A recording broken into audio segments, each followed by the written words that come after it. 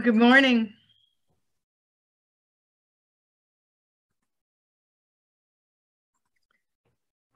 Okay. Morning. Morning. Yes, hello. Okay, we've got people coming in from a lot of different places here this morning. What is it? It's 8 o'clock on the dot. All right. Let's see. Good morning from Virginia Beach. Yes. Hello. Okay, well, we may as well get going. Others will join us certainly, and then the recording is here, and so it will be available for whoever wants to watch it. This topic today is, well, let me start actually with the normal. Welcome to the New Possibilities Hour. We'll work for food, the New Possibilities Hour. It is February 24th, 2022. And today we're honored to have Toby Unwin as our special guest. There's Toby, he's zooming in from Florida, and I'll introduce him in a minute. But first, as we all know, there's no charge for these programs. They've been going on now for almost 2 years. And we just ask that people make a donation to a food bank of their choice or of the speaker's choice. And if you're so inclined to, please tell us how much it is you've made for a donation so that then we can keep our running total. So Natalie, where are we today? Hi, Jean. Thanks very much. Today's new bright, shiny total for food bank donations is $243,450. Wow. We're almost hitting that $250,000 mark. Yeah, that's exciting to hit. Maybe we'll hit it here this week, and Toby Unwin will be the speaker to take us over the top. Why not, right? Yes. Anyway, yes. So let me say, so Toby's food bank today is a universal food bank. The idea is give to the food bank of your choice. And wherever it is in the world, that would be wonderful. I always say here, you know, feed the world while you're feeding your mind. So let's get to feeding our minds, and we'll make our donations then to whatever food bank it is that is the one that we prefer. And then if you could let Natalie know, that would be great. So moving to our program today, we're talking artificial intelligence, secrets of the law, so to speak, and of litigation. And a gentleman here, Toby Unwin, who's truly, in my opinion, a Renaissance man. I've known Toby for a number of years now. He pioneered lawyer win rates. And when I first met him, I said, what is this you're talking about? Wow, this is very interesting. And what it is, and he's a co-founder of Premonition Analytics. You can find it on the internet. It's the world's largest litigation database, bigger than the names that you're familiar with. Toby began his career in recruitment, eventually founding NetSearch, an online headhunter firm. Toby was inaugurated as the Republic of Austria's Honorary Consul in Orlando, Austria's youngest consul of all time. He's a diplomat.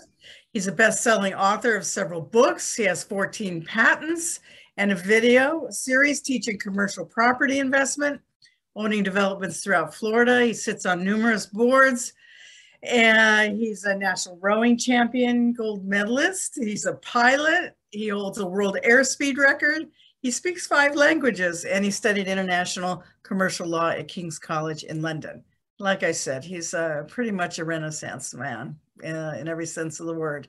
So it's truly our honor and our pleasure to have you here, Toby.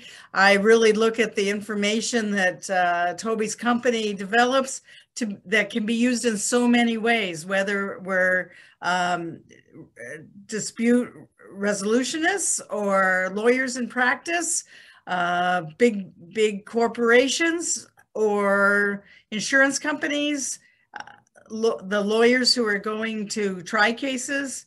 It's fascinating. So let's just get to it. Toby? Okay, thank you for having me. Thank you for being here. All right. Good. Can people see my screen? Yes. All right. So I'm co-founder of a company called Premonition, and I'd like to say we do something very interesting. We know which lawyers win before which judges, which we like to call a very, very unfair advantage in litigation. And we basically done that by scraping every online court database in the United States and 12 other countries, which has made us the world's largest litigation database. We have more coverage than LexisNexis, Thomson Reuters, and Bloomberg combined.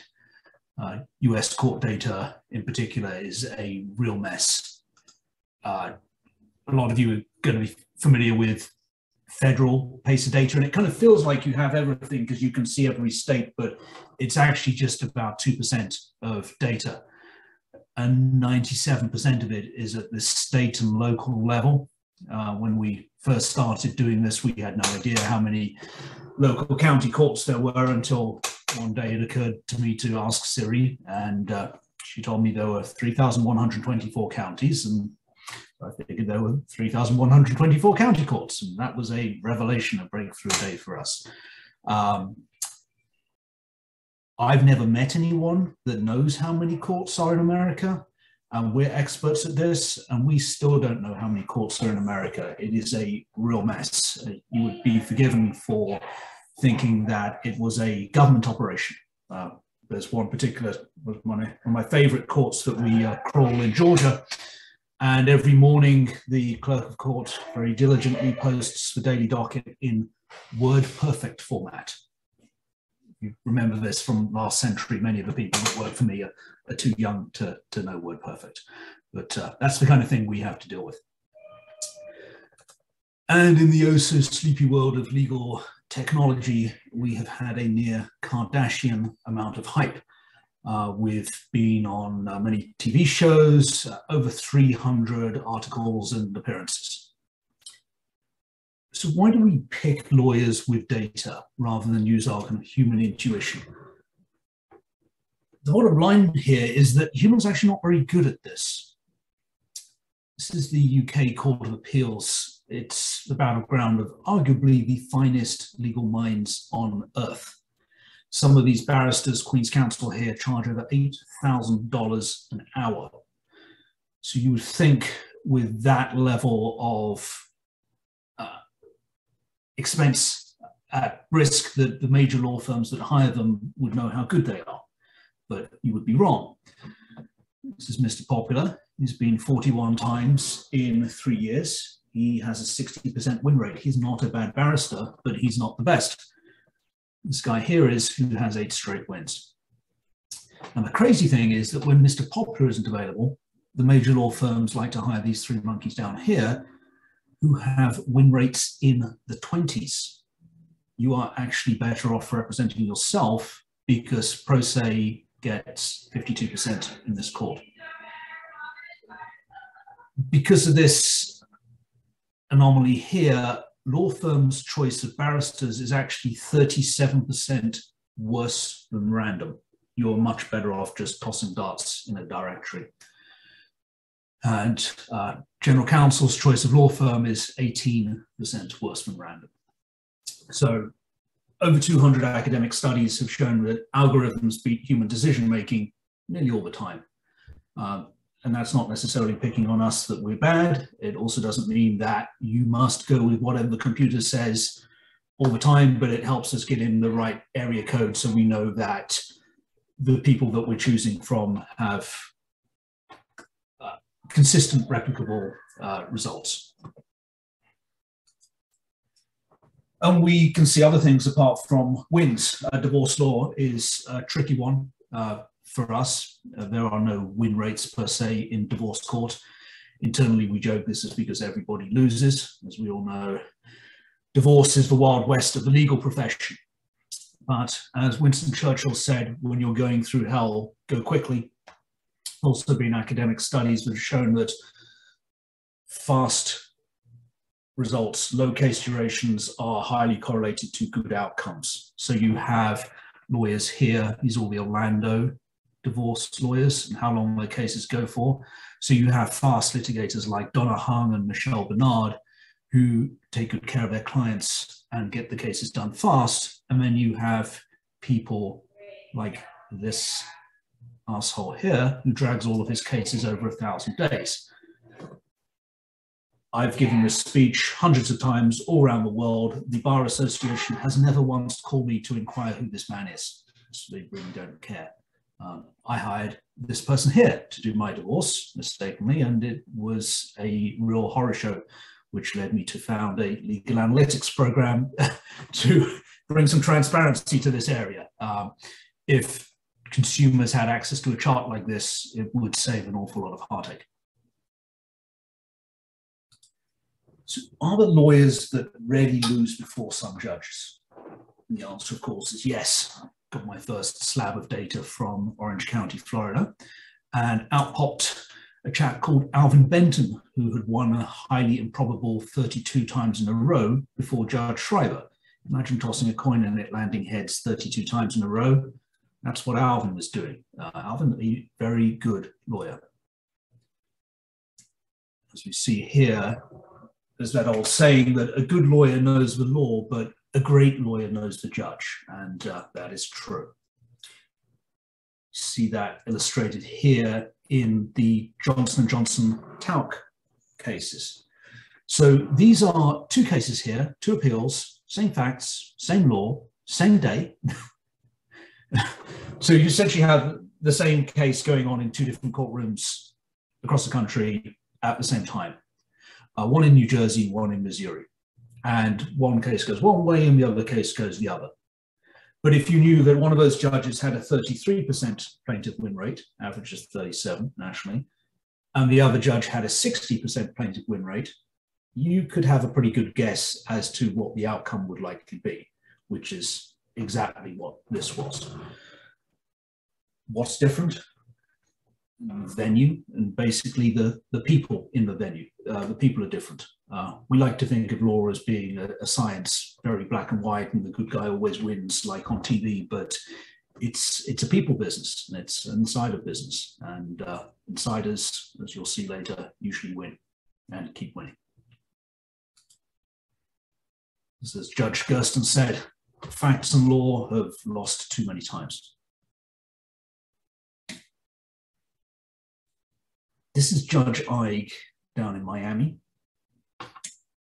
and a very boring table of lawyer performance data in his court for auto negligence cases. He's had 558 of these in 3 years. Miami is an absolute horror show for auto negligence cases. All of our insurance clients just absolutely hate it. Here's a table of a chart of the lawyers that appear in front of him. So if you're going in Judge Ige's court, you want this guy here, whose name escapes me, who has 18 straight wins. And you often see someone in the bottom right corner. So this is someone who is going there often, but usually loses. And if you asked the so-called experts at the courthouse, who should I hire for Ige? Goes, you need to hire Bob because he's in front of him all the time. But in front of him all the time and usually loses is not something that the legal industry keeps track of. These are his auto cases. And as you see here, the chap who's here the most usually loses. He has 16 straight losses. You really want this guy here, Mario Alexander Gomez, who has 9 straight wins. Now, here's where things get interesting.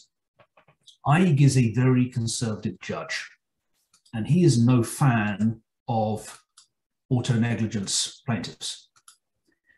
And they win, or get a judgment just 5% of the time in his court.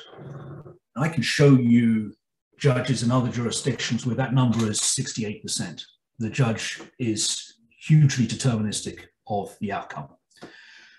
So if you are an auto negligence plaintiff before Judge Ige, you are probably going to lose. unless you hire this man here, Trollitane. That's him. He has a 70% win rate before a 5% judge. And if you calculate all of Eig's judgments for auto, a quarter of them have gone to just one man out of 19,000 lawyers in Miami. So if you're up against Trollitane, you need to settle early, cut him a check early before it gets expensive. You do not want to take that to trial. Let's see this from the lawyer's perspective. This is Jonathan Meisels. He is the second busiest lawyer in Miami. He only does plaintiff foreclosure work for banks. It's the same clients, same facts, same law, same court, same judges over and over and over and over and over again. He's had 1,513 cases in 3 years. He's fast. He gets a judgment 42% of the time. So, if justice is truly blind, he should be about 42% for every judge. Let's take a look. Judge Trarick, 48%. That's pretty close. Judge Bloom loves him, 63%. Our friend Judge Eig has a different opinion, 23%. You shouldn't see a 40% spread for the same lawyer with the same clients in the same court, same facts, same law, between the same judges. But you do, because 30.7% of the average case is down to the relationship between the judge and the lawyer. That may not be fair, but it is fact. We can see here, these are Jonathan's clients. And we can see how many cases he does and how long they go and what the outcomes are. And I always thought it was very strange that he won 85% of his cases for beneficial, but only 16% for One West. And I had all kinds of crazy theories as to why that might be the case, until one day I had a foreclosure lawyer come in the office, and he said, I'll tell you precisely why that is. The beneficial cases are beautiful. You cannot lose them. They have a solid chain of title. They have every document. Their legal department is extremely well run. They're very responsive. The One West, completely the other way. They have a very weak chain of title. They've lost all their documentation. The legal department is run by monkeys. They don't return phone calls. That 16% there are basically default judgments. You cannot win those cases. They're people that just flat out didn't respond. And this light bulb went off in my head. It's nothing to do with him, it's the client. And later we started thinking, you know, what if we bought a basket of companies that are good in litigation and sold a basket of ones that were not? Could we predict future stock market performance? Because eventually all these foreclosures will wind up on the balance sheet and then get reported to the stock exchange. And we found that actually we could. And we could predict the stock market 8 to 24 months out based on this information. And there's other things we can do with this as well, like risk and underwriting. Here's public supermarket. And typical insurance company is going to say, well, we've underwritten other supermarkets before, so we know what supermarket risk profiles look like. And of course, Publix is fairly similar. Most of their stuff is slip and fall, commercial premises liability, but they win 79% of them. But they have quite a lot of auto claims and they're usually losing them. So as an insurance company, you might well say, we will take your premises liability, but we're not touching your auto. And you'd save yourself a lot of money by doing that. Similarly, we can see trends in risk, in outcome, in volumes changing throughout the country. And as a reinsurer, that's very useful. As an insurer, you just have to keep writing and you need government regulator permission to start or stop or change your rates. And that can be very problematic where the situation gets bad. But as a reinsurer, when you're picking and choosing rates, if you're going into areas where things are actually getting a lot better than the market believes, insurance companies run off data that's a couple of years old, then you can make a lot of money out of that. Just getting into some of the more interesting questions here. Is big law better?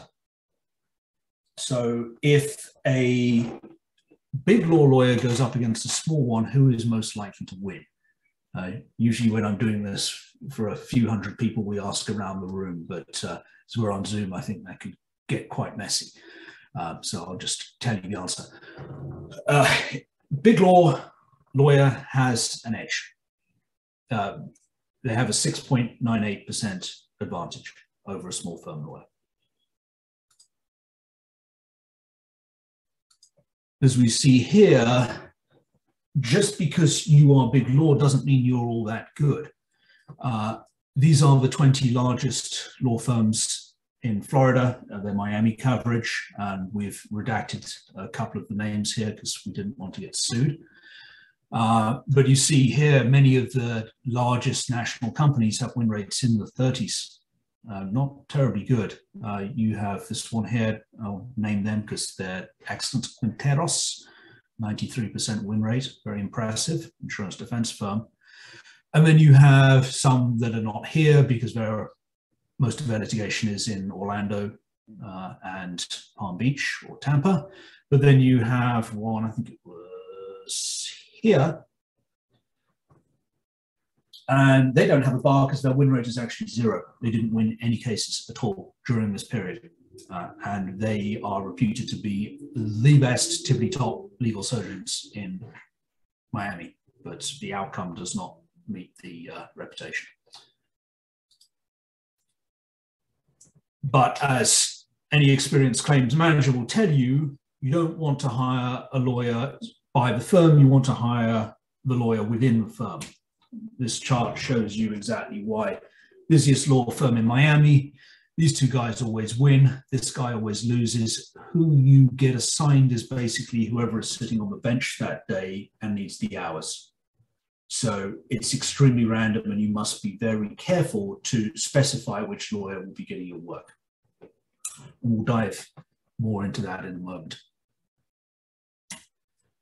So, given we know that a big firm lawyer is better, has an edge over a small firm lawyer, if you had to choose for the rest of your life, can't change it, I will only ever go with a big firm or a small firm.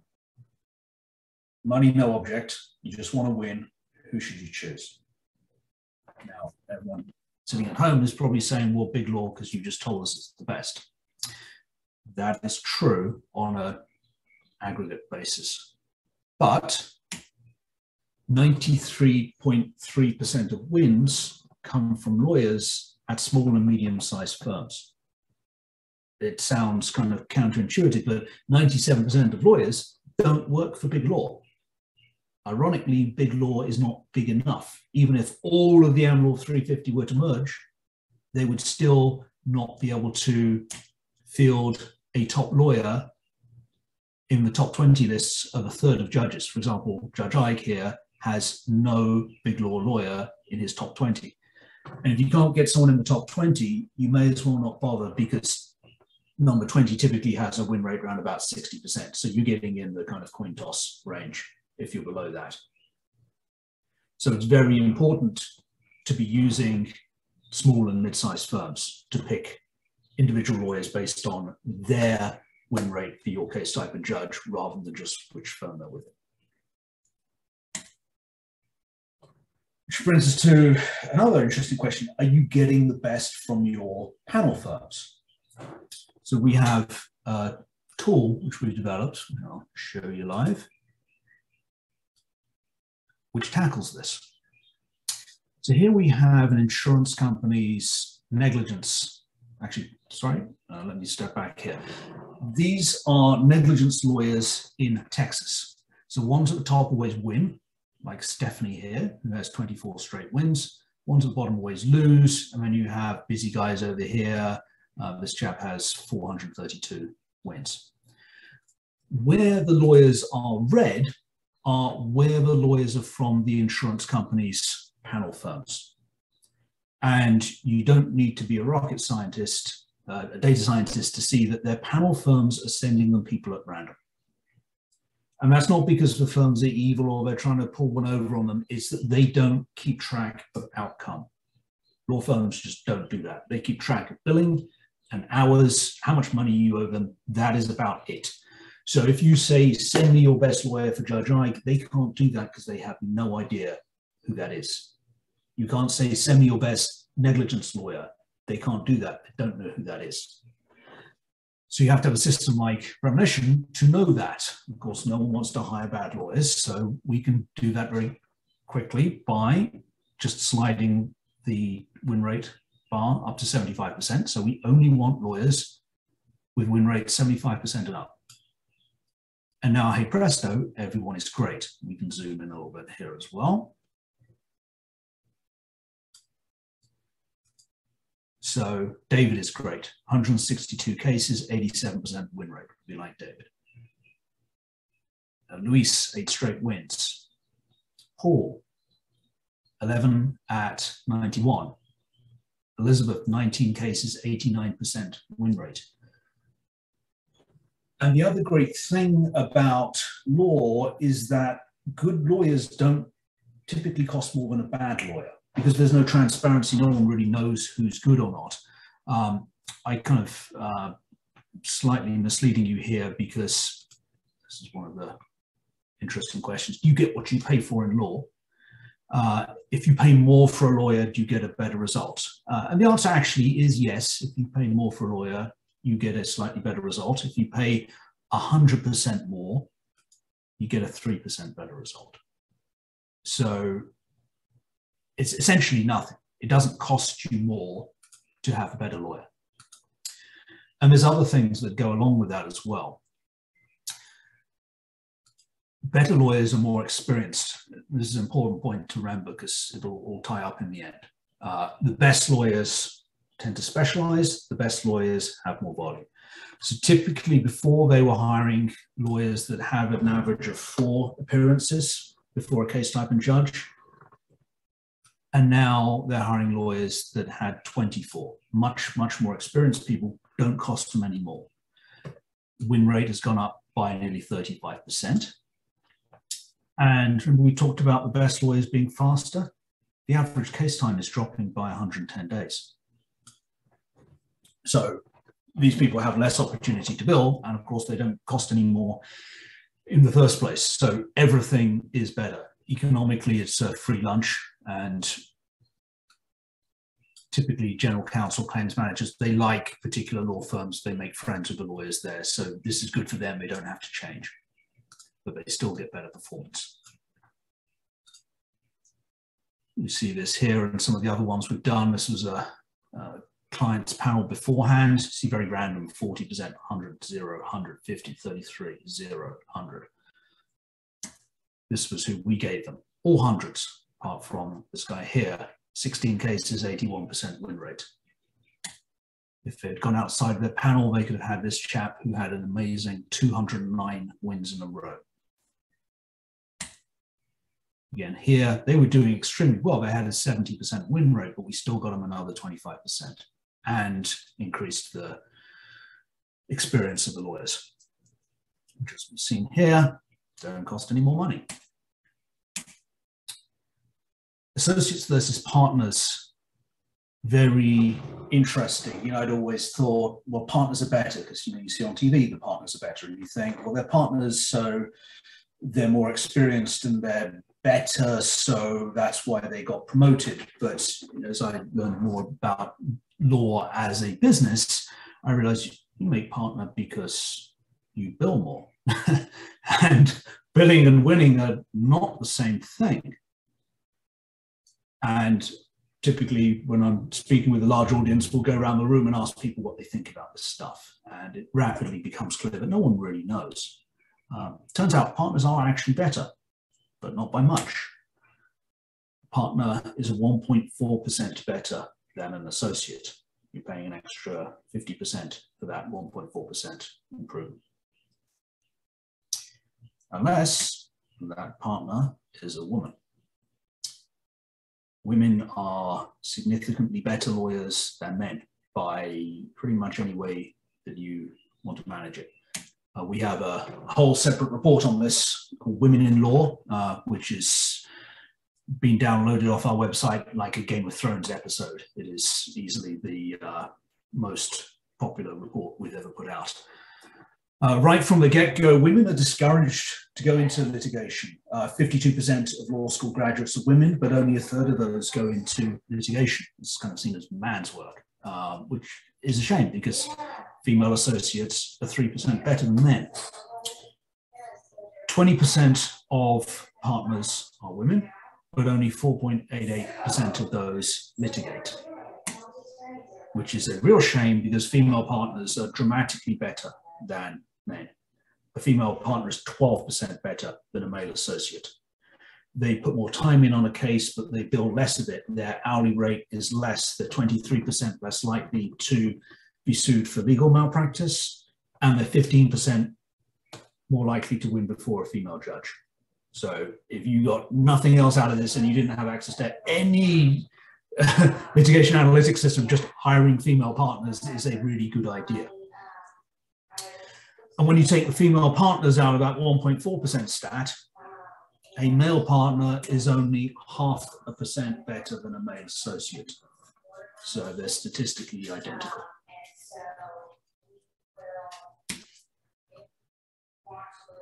This is one of our most popular products. So it's called Litigation Scan, and it basically gives a very quick overview as to whether a claims manager needs to worry about a particular case. Here, it's a green light because they've hired a lawyer with 9 recent cases, 83% success rate, and they have a short list of who they can hire if this guy falls under a bus. And all the cool kids right now are starting to work on what we call propensity to file. So when they get the letter in from the insurance company, they know whether it's one of those billboard guys that doesn't know where the courthouse is or the judge's brother-in-law. And obviously, those are the cases that need to be settled early, maybe pay a bit more if necessary. So the bottom line is that just choosing lawyers on win rate gets you results that are 50% better and 50% cheaper than just hiring a big law firm and crossing your fingers.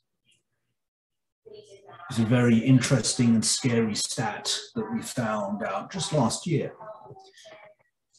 I wanted to know where the kind of break-even point was, what group, and I knew it would be a small group, 1/2 of all cases. And it turns out that just 1.3% of lawyers win half of all the cases. So you're looking at a power curve of skill stacked on top of the power curve of case distribution, because the better lawyers doing more of that type of cases.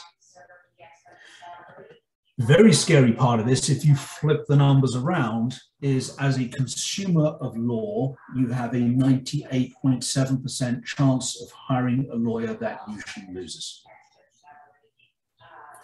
And you know, this is a good chunk of the reason why a lot of people are not happy with lawyers and are upset that they don't get the kind of result that they are looking for.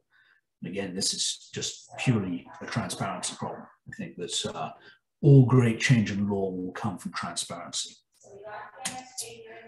It's starting to catch on. There's a poll of 80 insurance company CEOs after I spoke, and 96% of them said the best way of choosing a lawyer is their win rate for your case type and judge. Just 4% of them thought that I was talking nonsense, or, as I like to think, press the wrong button. And happy to take questions. Thank you, Toby. Now, somebody commented in the chat, just as I know when I've seen you present this live and in person, the question about settlements and how, if at all, settlements are factored into this. I responded that these do not include settlements, right? These are just court cases. Is that right?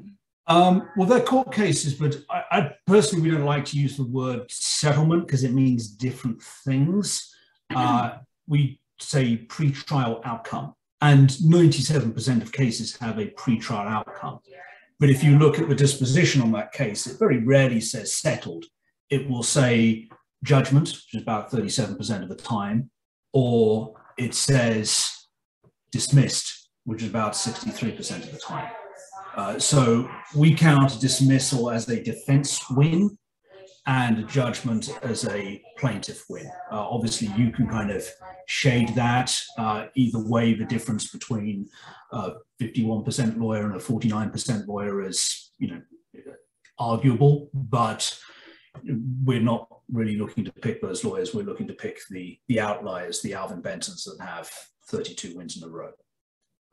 So if your results don't show it as a judgment, I guess, then it would be a settlement or something like that. Would that be right?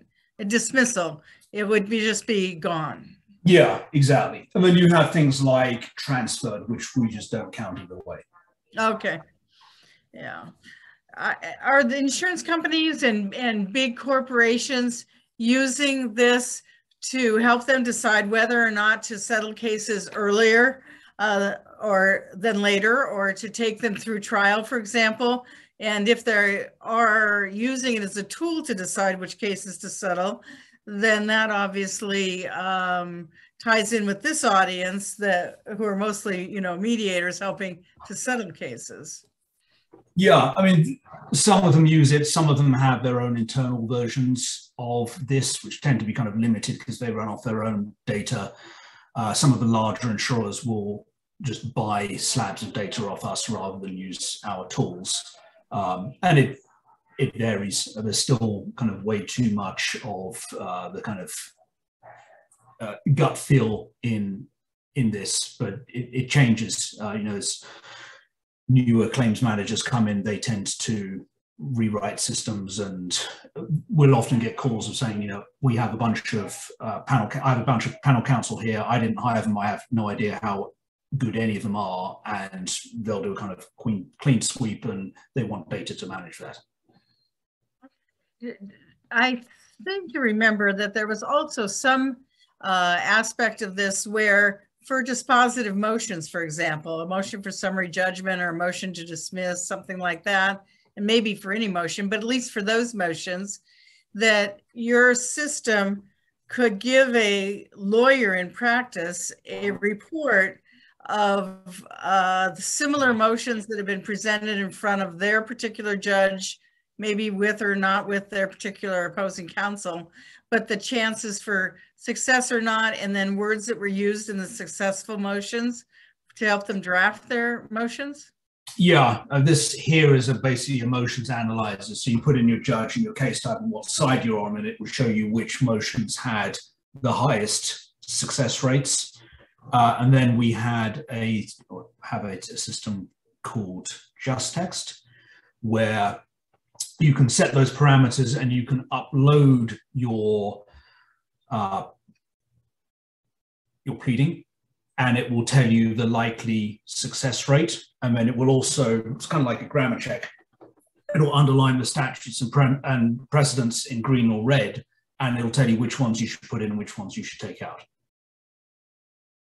Great, thank you. Well, here we have a question. Corey, do you want to just go ahead and unmute yourself? Sure. Sorry, I'm not in a great area, but hopefully you can hear me. I was just curious. I often mediate cases with divorcing clients who have to do a year of separation here in Virginia before they can divorce, but they are at some point in the process, they are hiring divorce lawyers. And I'm wondering at what point, or is it already, is your system accessible? And is the idea for your system to become accessible to general public when they ask for recommended lawyers or when they're trying to assess who to hire in the area? Is this kind of data accessible to them? It is if you live in California. So we have... Okay, that's my question. Yeah, we're starting a consumer offering. It's called lawyersbywinrate.com. So people go in, they go through a form which kind of triages them and scores them. and then we'll match them to the best available lawyer by win rate. So we're starting that off in California, and then as we get better at the matching process, which is the kind of slow bit right now, we will expand out across the rest of the country.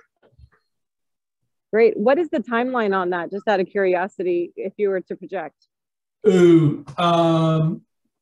I think would be somewhat like Virginia in about a year. I mean, we have the data there. It's just the cash flow. You can't really do everything at once because it's too expensive. So you have to start in an area, get it going, widen out, and that's the limiting factor. Got it. Thank you. This is wonderful, wonderful data. Very impressive. Thanks for presenting. Thank you. Yeah, and it was kind of scratching my own itch for me that, you know, I did not like the lack of transparency in law, and felt it needed to be fixed. Where are your computers housed, and what does that computer room look like that's constantly, you know, following all these court cases? I don't know, because if there's a room, I've never set foot in it. We use, most companies nowadays use cloud computing. So we're on AWS, Amazon Web Services. So we just we rent kind of time. It's called an instance on a bunch of different computers. And if we're doing something that's very intensive, like when we were first adding on, then you rent a whole bunch of them. And then as time goes on, you need less of that. So you kind of scale it back out. And these computers just crawl all these different courts' websites. Is that it for new filings and things? Or yeah, filings? And exactly. So they go and they see what's new and get that, normalize it, download it, put it in one place. And it's challenging because even though this is public record, a lot of the court clerks kind of regard it as belonging to them personally, and they are not keen at all on letting you have this data. For example, in Orange County here, I went years and years ago to the clerk of court and said, "Can I have a copy of the court data?" And she said, "No. It's public record. You're a public servant. So let me ask you again, can I have it?" And she said, "No." And I was pretty annoyed about this. I saw the website out of the corner of my eyes. I do know about web scraping, so I'm just going to scrape their website. So that's what I did. And then, of course, now if you look at the Orange County site, it's just littered with captchas, and you have to go for about 5 of them to get a court case. But you know, that doesn't bother a robot. It bothers humans. And one of the clerks of court said to me years later, said, "Oh, I see you don't scrape our site anymore." I was like, "Yeah, we do. Just they can't see it because it looks like a residential IP address. We have 19 million of those. We change them every 4 seconds. It just looks like a normal use case. We don't crawl in numerical order, things like that. So it's hard to stop, and these things become kind of barriers of entry. So they make it more difficult for our competitors to crawl. But you know, there's 16 different ways of telling if someone's a bot, and if you know what those 16 are, then you really can't stop you from doing that. Thank you. Well, it's so fascinating. Does anybody else have any questions or comments? No, there's so many ways this information can be used. Corey still has her hand up, or maybe that's from. I just have a question. What other kinds of pushback? I'm so curious. What other kinds of pushback have you gotten for collecting this kind of data, which I'm sure certain companies or groups are not keen on you having? Oh yeah, I mean, you have to have a fairly thick skin for this. There's a very interesting personality test, understandmyself.com. This is 10 minutes, $10, changed my life forever. They tell you where you fit in the population on the psychometric scales. And turned out I was in the 98th percentile of assertiveness and the 0th percentile of conformity. But yeah, I mean, there's a lot of people that really, really, really hate this. A lot of lawyers hate this. A lot of people work in the insurance industry who's general counsel whose job it is to pick your stuff. But it's very split. There's a lot of people that see it as threatening. There's other people that see, oh, this is like a tool. It means I can do my job better and faster with more CYA. So you get a lot of that, and also just whenever you were doing something new, there's always people that like it better the old way. So our UK director has been in an ongoing feud for years with the traditional directories, because they will use methodology like, I'll say things like, he's good on his feet and has just the right amount of grey hair. Well, of course, these kind of things are nonsense when you compare them to numbers. And I think law directories used to be regarded as useful and somewhat gospel truth, and nowadays is seen as what they actually are, which is really advertising. So yeah, there's a lot of people that don't like what we do. Any plans, Toby, to add in neutrals to your scoring directory? So to add in what? To add in neutrals, mediators or well, you wouldn't really know arbitrators, but mediators perhaps. We get asked some of this. I mean, some of the data tends to be very kind of spread out, and some people report it and some people don't. When we have people that are typically people are picking mediators and arbitrators by saying, they ask their lawyer and their lawyer has an opinion, or they'll read their bio and it says, and so is an avid golfer, and these kind of things are somewhat irrelevant. So we kind of tend to pick them based on what their track record was as a judge or lawyer. Did they lean plaintiff or defendant? It's rare that people are kind of straight down the middle. They tend to come from one side or another. So we tend to pick based on that. We have done judge selection for special interest groups.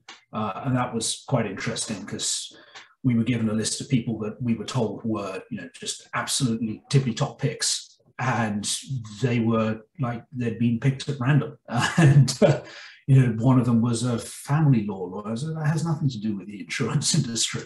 And then one guy was insurance defense lawyer, probably would be a good lawyer for the insurance industry were he to be a judge. And then there's one guy who was a judge in another circuit and had just like something like a 90-odd% win rate in favor of the insurance companies. And I kind of sent it back with love heart emojis over it as, this is the guy you want here. But once you've got the data, it's very easy to pick it out. So yes, we do bits of that, but it could certainly be better. Thank you. Anybody else? Corey, another question? No. Okay. All right. Well, let me just say thank you so much. This is fascinating. It's interesting to know what's going on behind the scenes. And, the legal world is changing, and it's not what it used to be, that's for sure. So thank you so much, Toby. We really appreciate it. And thank you, everybody, for being here. We'll see you next Thursday, 8 a.m. Pacific time, for another fascinating presentation. Take care. Have a good day.